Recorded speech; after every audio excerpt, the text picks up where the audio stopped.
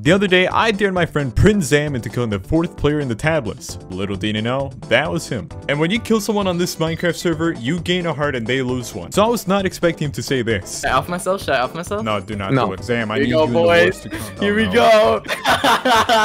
Level 13. So, it seems that Zam may have just discovered a tiny flaw in the server's mechanics. You see, the server gives you a free heart if you kill someone else, and if you die, you lose one. But, what does it do if, you know, hypothetically, kill yourself? Answer, you get a free heart. I'm getting rid of it. I'm getting rid of the heart. Zam, don't get rid of it. Zam, if you can't have the heart, no one can.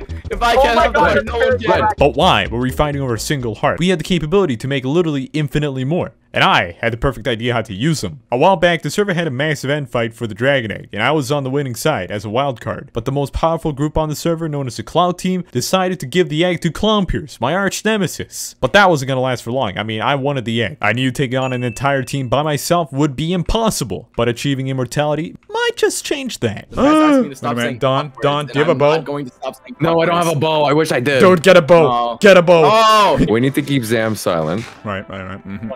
And what I have in my hand here is the start of something very beautiful and easily something that I already hear Toad Factory. Dude, you're right. How I exploited freaking LifeSteal SMP. Dude, let's do it. Let's get the bows. But the problem is, Zam just messaged the owner and snitched about the exploit, meaning it was only a matter of time before it was patched. And if Parrot logged on and caught us using the exploit, we would get banned. But luckily, Parrot's bedtime was at 10 PM. It's already 11, so we practically had a whole day to use it before he could stop us. So I need to kill myself a lot. But if Clownpierce was on the server and began seeing a bunch of Reddoons killing Reddoons messages, he would probably get a bit suspicious. So I quickly devised a plan to get him off the server at least for a few days. Hey Clown, I dare you to take over this SMP. So of course, I took the bet and got to work right away. Wait, he fell for that? Well, time to get to work. So the simplest way to get credit for killing oneself in Minecraft is by shooting an arrow straight up in the sky and waiting for it to fall. But obviously I wasn't just gonna do that to myself until I was complete certain that it worked. So I got my friend Don Turn to do it. Moment of truth. Moment of truth. Moment of truth. You Damn missed. There you go. Okay. That's the first time you shot a bow. That's the first one. Did it work? Did it work? It worked. It worked. And we can literally produce a new heart in as little as 30 seconds. But Zam was on to us. I mean, literally like 30 seconds later, he logged back on and said this. Guys, you can't just be exploiting, that's not fair. It seemed I was left with an ultimatum. Was I really going to achieve immortality at the expense of all my friends? Well, yeah, obviously. Cue the death montage.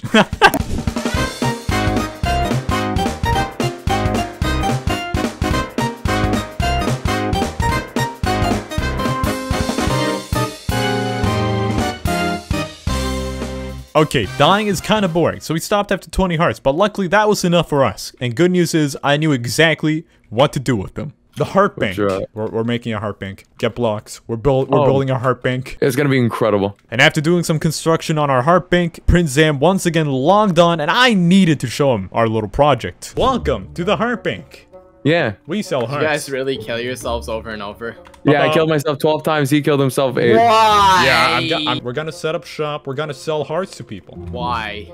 Money. Get the fuck away from me. That's kind of easy. You're the one that came into That's our like enterprise. Science. It's called good charity and also a tax write-off. That is a tax write-off. You're right. You know what else is a tax write-off? This bitch. Yeah. Oh, are you fighting?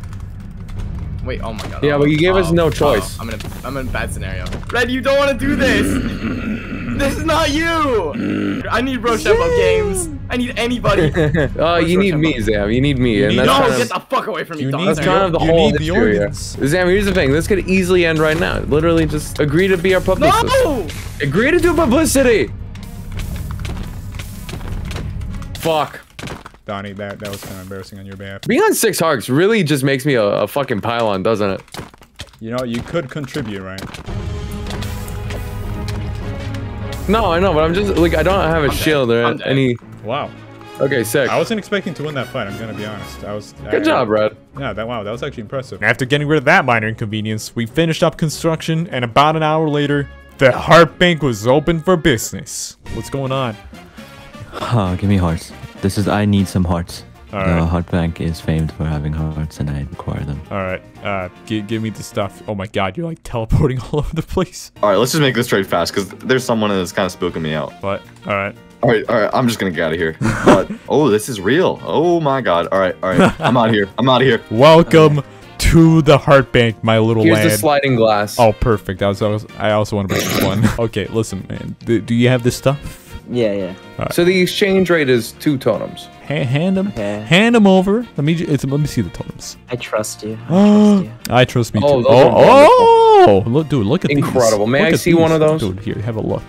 Okay, this is an incredible product of legitimate value, and it's very much authentic. Right, Don't so worry about it. You like here Costco, you right? go. Don't they worry are about quite it. minted by this legal establishment. Why is it a fireworks star instead of another star? And of course, we now had another problem. For the past hour, Zam spammed Parrot's DMs until he got on and patched the exploit. And just to make sure we couldn't use them, he changed the hearts from being a fireworks star to another star, meaning our 20 fake hearts were completely useless. But luckily, that wasn't gonna stop us because I discovered a way around that. I gave Planet Lord a real heart, telling him it was a minor inconvenience and basically to ensure he didn't snitch. We know where you live. But if we had just discovered that hearts had just changed right now, odds are barely anyone knew about that. Meaning,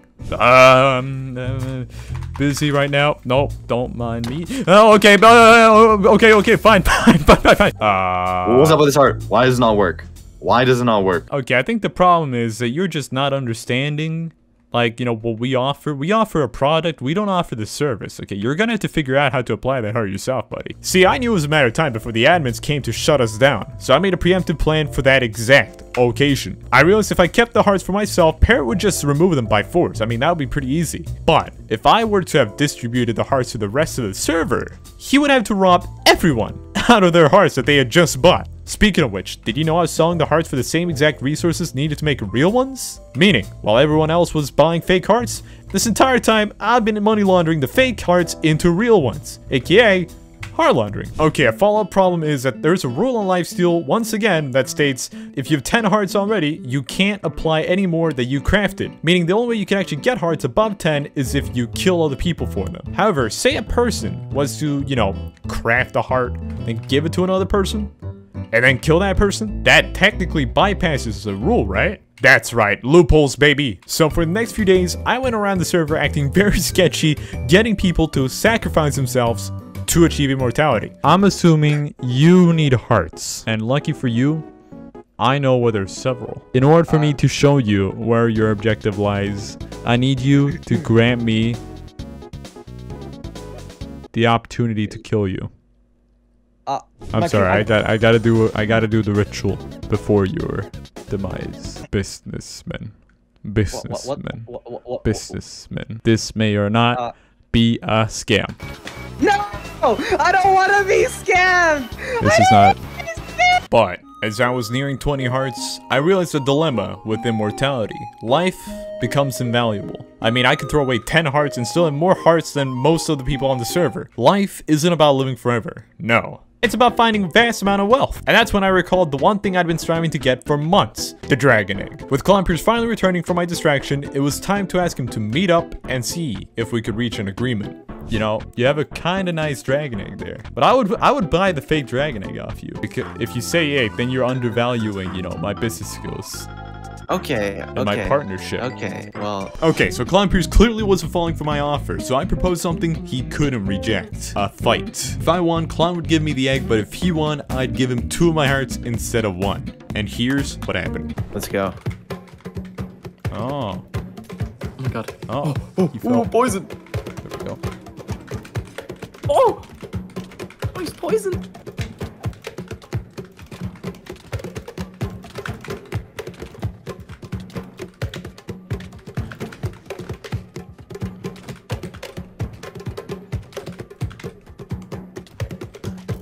Oh wow, that bow is OP. Oh my god, the freaking knockback on that thing.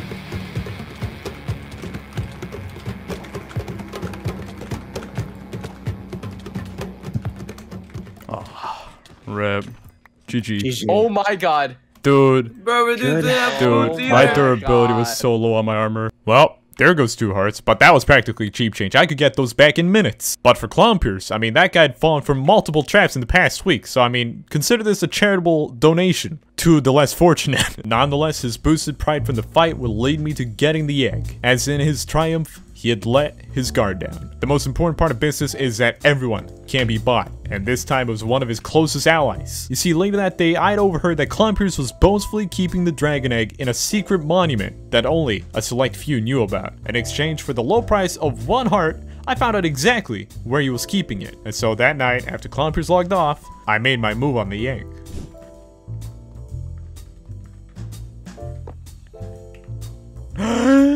There's no way I could just come in here and take the egg, right?